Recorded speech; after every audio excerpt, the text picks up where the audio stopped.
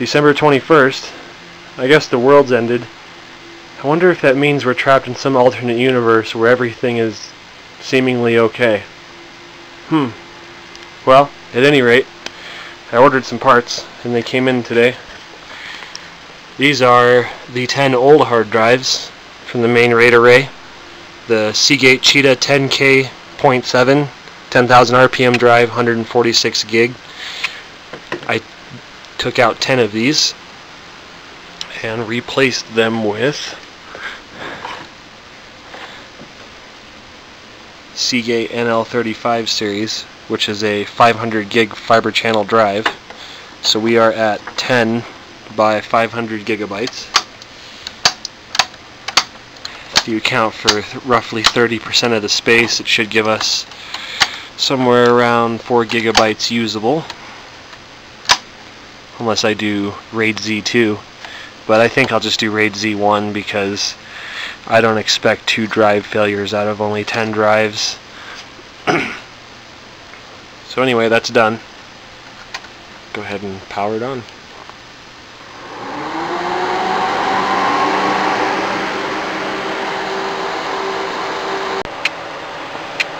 This is one extra drive.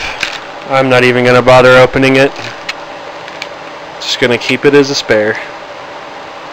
If anyone wanted the model number, it's ST3500071FC. They're 7,200 RPM drives instead of 10,000, which I'm fine with because they're not OS drives, they're just for storage. And with the power consumption being less, save me a little bit extra energy. Drives are installed. The restore is running.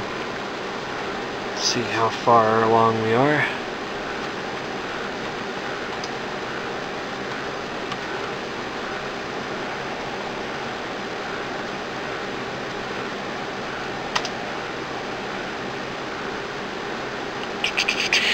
RAID.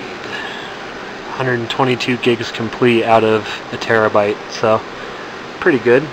I've noticed that the Solaris backup utilities that I wrote is a lot faster with ZFS.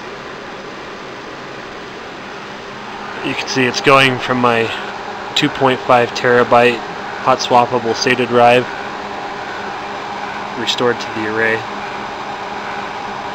It caches a bunch up in the RAM and then writes it to disk.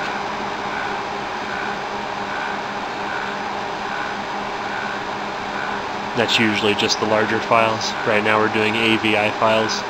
If it's small files, it'll copy really fast.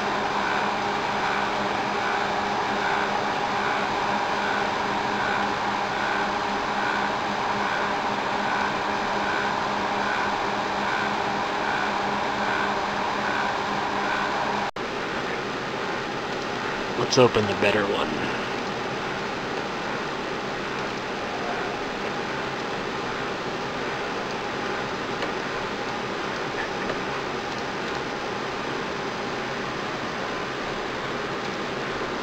Now we can watch all of it work.